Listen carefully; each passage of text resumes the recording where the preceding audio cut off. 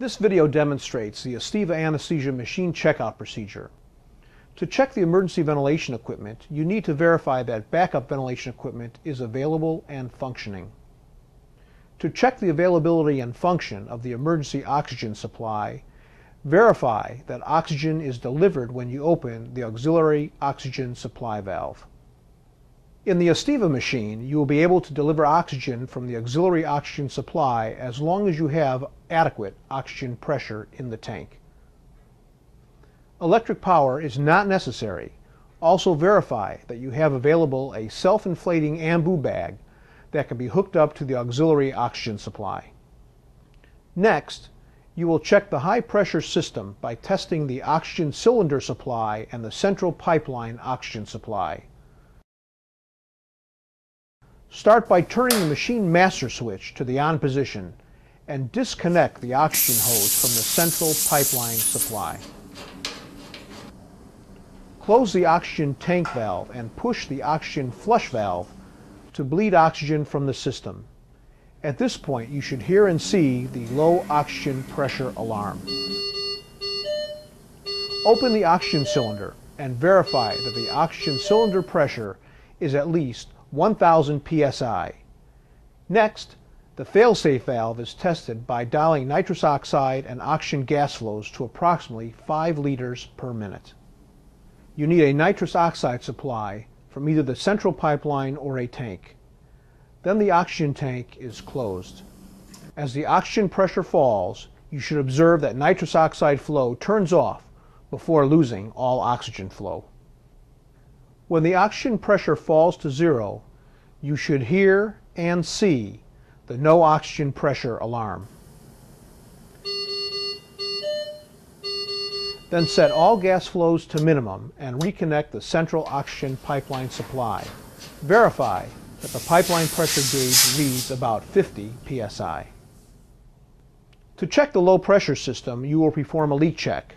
Set the system switch to on, calibrate flow sensors, calibrate the oxygen monitor to room air, and test the flow meters. Start by turning the system switch to standby and open all gas flow valves 1.5 turns. Since the machine is in the standby mode, you will not get any gas flow. Disconnect the breathing circuit from the machine to have easier access to the common gas outlet. Locate the suction bulb in one of the machine drawers. Test the suction bulb by occluding the connector end with your finger and by verifying that the bulb remains deflated after you squeeze it. Then open the auxiliary common gas outlet switch by swinging the lever down. Attach the suction bulb to the common gas outlet and squeeze the bulb several times till it stays deflated. Verify that the bulb remains deflated for 10 seconds. Then check each vaporizer for a leak by opening a vaporizer, squeezing the bulb several times till it stays deflated, and verifying that the bulb remains deflated for 10 seconds. During those 10 seconds, check that the vaporizer interlock system works by trying to open the other vaporizers. Repeat the process for each vaporizer. Then close the auxiliary common gas outlet by lifting it up to its original position and remove the suction bulb from the common gas outlet. Turn the system switch on and verify that the machine display turns on. To calibrate the flow sensors, open the hatch under the flow sensor module. Remove it by pushing up on the tab under the module while pulling it straight out. The tab that releases the module is shown here.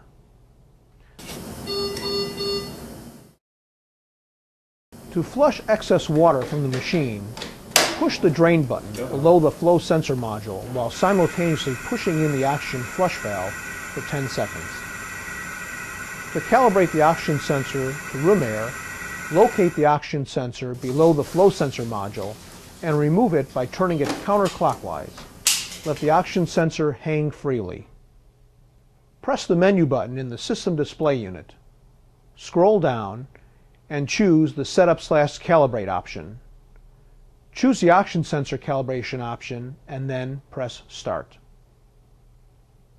Choose the 21% option followed by Start Cal. Once the calibration is complete, replace the oxygen sensor and close the hatch.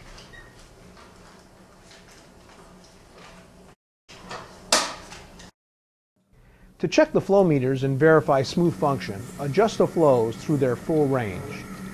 If you first increase the nitrous oxide flow to maximum, you will see that oxygen flow increases.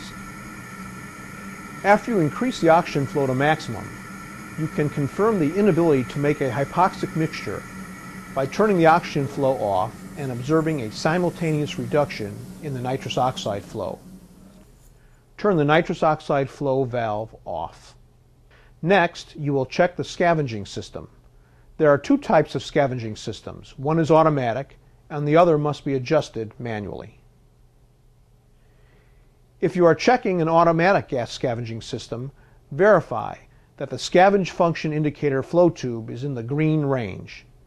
In the Aestiva machine, the scavenge function indicator is located on the side of the machine next to the carbon dioxide absorbent canisters.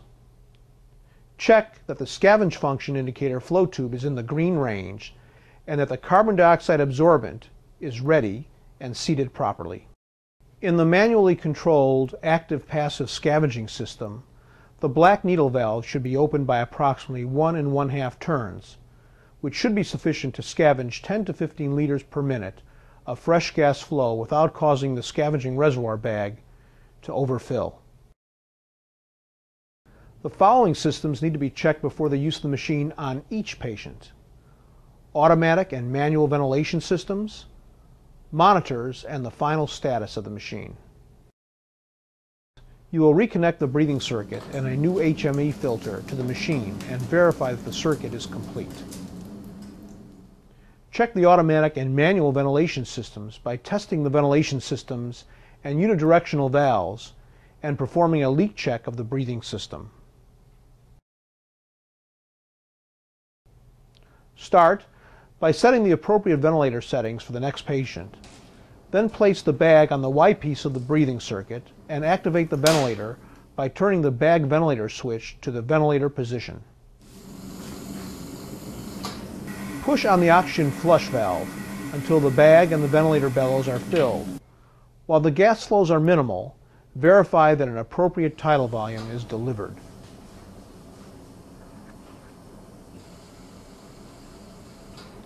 While ventilating the reservoir bag, check the function of the unidirectional valves. Also check that during expiration, the ventilator bellows fill completely and that the manometer works correctly.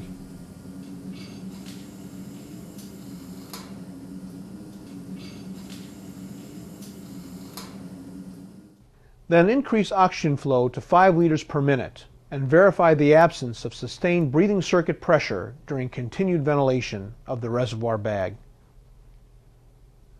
Move the reservoir bag from the Y piece to the bag arm and turn the ventilator selector switch to the bag position. Turn gas flow to minimum, close the APL valve, and occlude the Y piece with a finger. Then pressurize the bag to 30 centimeters of water by pushing on the oxygen flush valve. Verify that the pressure remains at 30 centimeters of water for at least 10 seconds.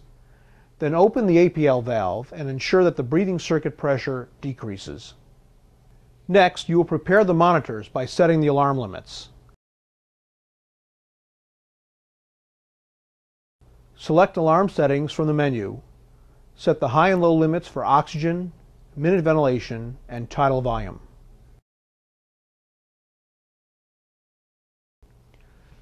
Last, you will check the final status of the machine. Verify that all flow meters are set to minimum flows and that all vaporizers are off.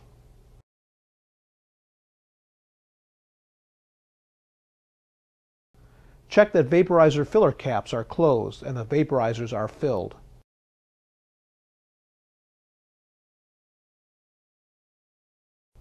Confirm adequate suction and then clamp the suction tubing. Check that the breathing system is complete and ready for the next patient. Check that the ventilator switch is in the bag position and that the APL valve is open.